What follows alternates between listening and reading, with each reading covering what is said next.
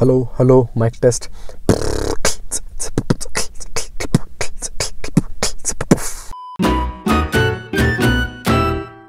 Hello financial programmers, I'm Ritvik Dashora and I'm back with a new video and some new learnings. In this video, I'll be talking about Matplotlib library, which is used in finance domain. And in the last video, we talked about NumPy library. This is the code that we created.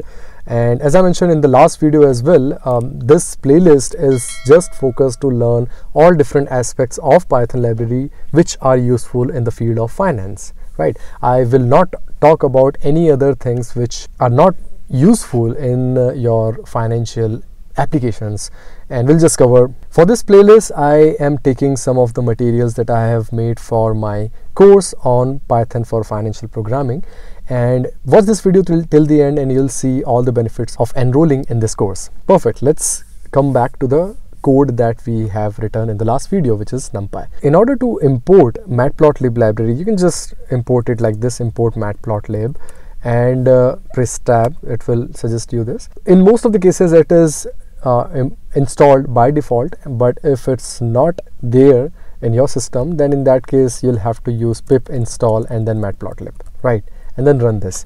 Right. In my case, it's already installed, so I am gonna stick to this. I am actually importing matplotlib.pyplot as PLT. In this video, we'll be talking about line chart, scatter chart, bar graphs, pie charts, etc. So let's make these two arrays, which is array x points and y points, is equal to np.array and then 0,6 and 0,250. Right. Now I want to create a plot of using these two arrays. Then in that case, what I can do is I can just write plt.plot and then x points comma y points and then plt.show.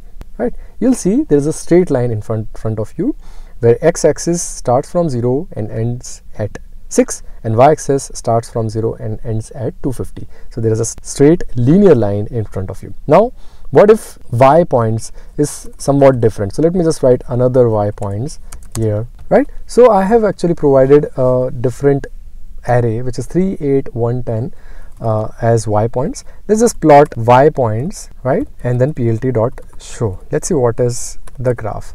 You can see it's a zigzag line and y-axis ranges from 1 to 10 and x-axis ranges from 0 to 3. Right. Now what if we want to provide some marker? Then in that case, I will do marker is equal to, let's just write O, right? Small letter, small case O. Let's also provide the line style to be dashed, right? Then in that case, you'll see a dashed plot and all the markers are actually now highlighted. If you had used a star here, it would have been like this one. So let's stick to O only, right?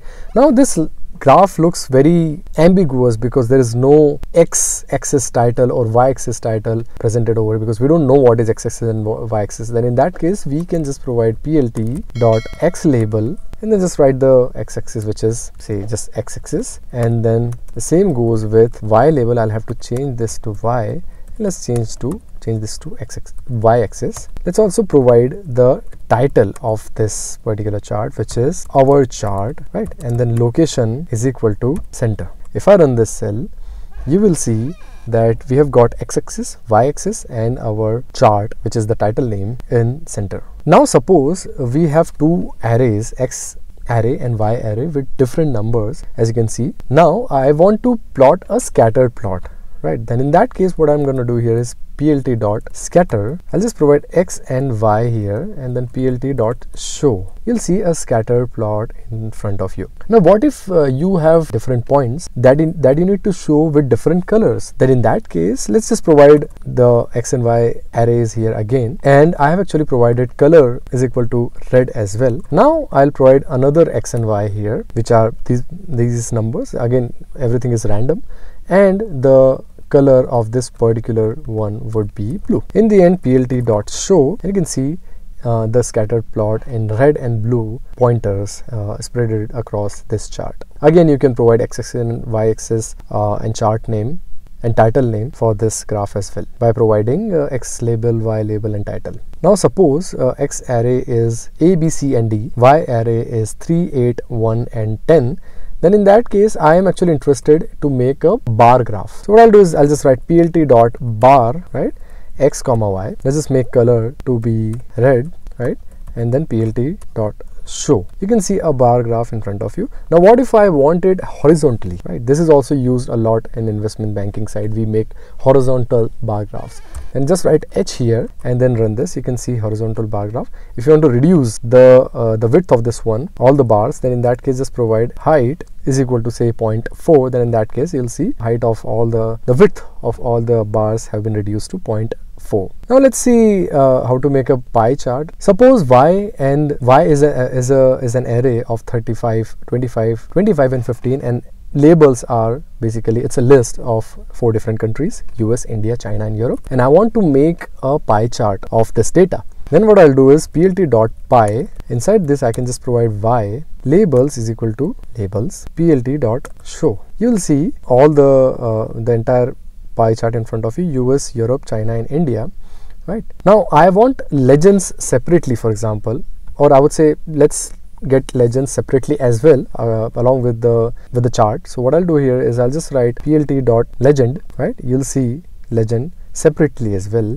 Now if suppose you are interested to explode one of them, for example you want to explode US, or you want to scoop out US a bit outwards, then in that case let's just provide explode is equal to 0.2, 0, 0, 0. So basically I want to bring US a bit outside from the pie chart. Then in that case I'll just use explode is equal to explode. If I run this, you can see US is a bit outside of this pie chart. So yes, that's it guys for this video. If you want to learn Matplotlib in more detail and want to exercise and want to practice it with some quizzes and assignments, then I highly recommend you to go through my course which I recently launched on Python for financial programming, and the link is in the description box. Just select one of these things. For Indian rupee, this one; for other currencies, this one, and you'll see this page in front of you. If you scroll down a bit, you'll see the USPs of this course, which has 5 sessions, 10 chapters, 22 videos, 10 interactive quizzes, 3 challenging assignments, 2 live projects and 1 live session per month. And these are the 2 live projects. You can pause and read what it is about. And this is the entire syllabus of the course. You can see it starts with as basic as Python for Finance. What is Python for Finance? Most important functionalities of Python, and you'll see different libraries are covered here as well: NumPy, Matplotlib, Pandas, Datetime, SciPy.stats, etc. in much more detail, with a lot of practice and a lot of study materials that I have provided here on this course. The USPs of this course are these 2 live projects which are on stock analysis and investment portfolio creation. And the best thing is that this entire pentagon which is in front of you is available at a very cheap price currently, because we are running a discount campaign which will be ending very soon. It's a 40% instant discount if you use the code RTK40, and you'll see the cost of the entire course, which includes the entire thing that I've talked about, is very small. But yeah, again, it's for a very limited time period, and I will see you in the course. That's it for this video. In the next video I'll be talking about Pandas library, which is again covered in this course in much detail. So yeah, I'll see you in the next video. Until then, peace.